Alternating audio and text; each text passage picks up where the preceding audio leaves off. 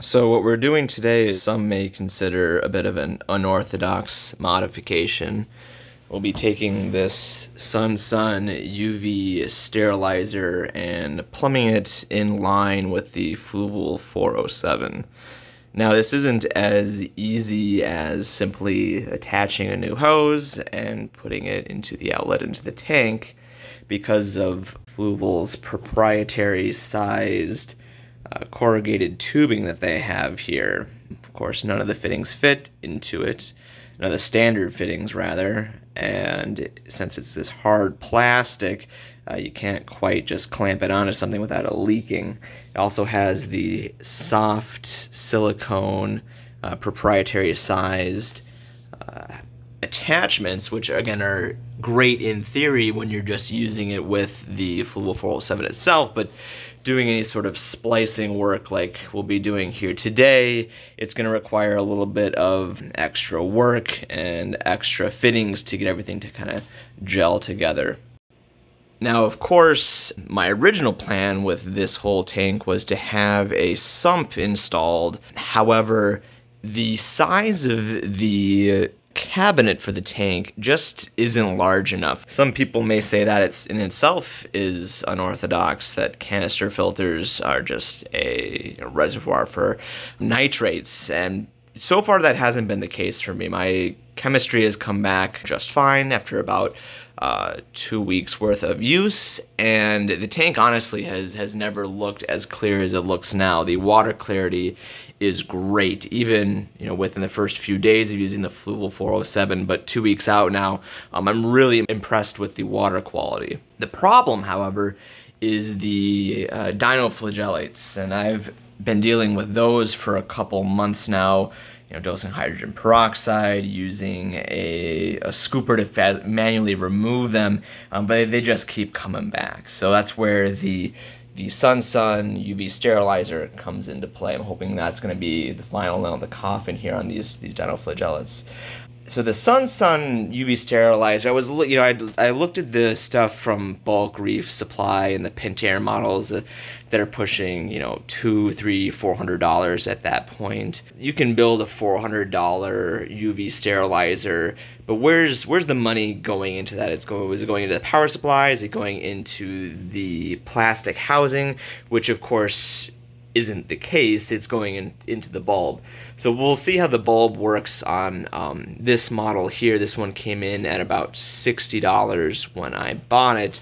And I think it's going to be the perfect pairing of kind of the Chinese manufacturing and access to cheap parts with the added benefit is still having good quality parts in it. Kind of think of it like a TCL TV.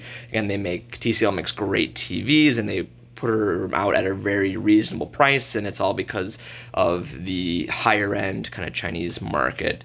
And of course, who can deny that when your product has many patents, it's got to be in kind of that higher league quality of UV sterilizer. So we'll see how this goes. I'll probably do a little bit of an update video and see how much of an effect on the dinoflagellates that this has actually had. So the unit itself is pretty decently sized and rated for a full 18 watts. But what I was most happy about is when I opened up the container, it had all of this mounting equipment and mounting brackets, as well as a flow control, kind of this clear inlet. But the mounting brackets are what I was happiest about, because I was anticipating having to either fabricate my own or 3D print something to get it mounted to the inside of the cabinet, which is what my kind of final plan is here today. So what I'm going to do is I'm going to get some work done, kind of have you catch up with me halfway through. Right off the bat now, we've had to make some unfortunate changes to our design just because the UV filter itself really is having a hard time even fitting in this cabinet in the first place. So originally I had wanted to orient it vertically, that way the electrical stuff was all going to be above the flow of water, and there wouldn't be any of this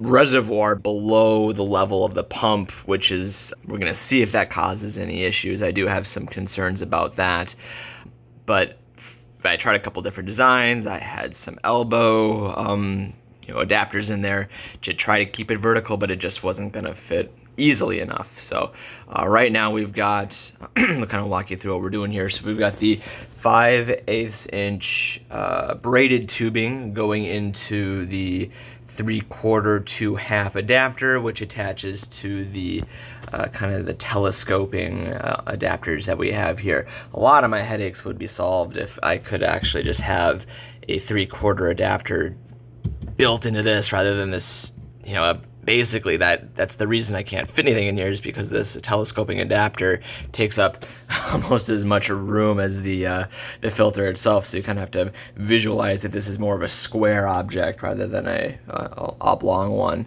So what we'll do next is we'll run, I think I'm going to be running some more of the 5/8 braided out the back, and then work on an adapter to get it back into the hose here. Now the braided cable, or the braided tubing, is a must. I had read online, people like, if you're working in this small space, you're going to need the braided cable, otherwise it's going to kink. And that's exactly what I discovered. So I had, earlier in the video there, you may have seen me with some clear tubing that kinked immediately, and I had to go and get the braided tubing here, and that is holding its shape great. It's really a good idea to also kind of warm this up in the sink ahead of time. Makes it a lot more pliable, easier to kind of mold to the position that you want, and then it'll solidify again once the temperature goes down on it. The reason the Fluval corrugated tubing has to come back into play is even that braided tubing isn't going to be able to make this quick switch back here to get into the outflow back into the tank. So that's where this tubing here kind of excels. So what we'll be doing is we'll be making an adapter that will hopefully attach onto there just fine and not have any leaks. I did put a different connector between those two. The threaded one just wasn't giving me as good of a seal as I wanted to, so we ended up going with a 1/2 to 3/4, and then I wrapped the 3/4 with some of that PTFE tape just to give it a little bit of more of a soft on soft seal with the silicone edge, and things are looking great. Not a single drop here so far. So we've got everything attached and we are ready for the leak test. Got our towel on hand here. The siphon actually still seems to be active due to the pressurized canister, so water started flowing immediately without even me turning the pump on. I'm just gonna let that kind of do its thing, and we have our first leak. So the viewing port was a question of mine that I had when I was assembling it. There's the gasket, and then the window, and then the cap that goes around it, and I was a little concerned or questionable about the order of operations on that. All right, we've got our PTFE tape, and yep, we did have that backwards. We want that gasket on the innermost layer, not between the window and the cap itself. So let's go ahead and give this a try. Things are looking pretty good. So we're currently running water. My concern again was that the Fluval 407, the pump wasn't going to be strong enough to give adequate flow, as again the water goes up and then against gravity and then into this larger reservoir, and then has to be pumped up against gravity again at a point below its pump.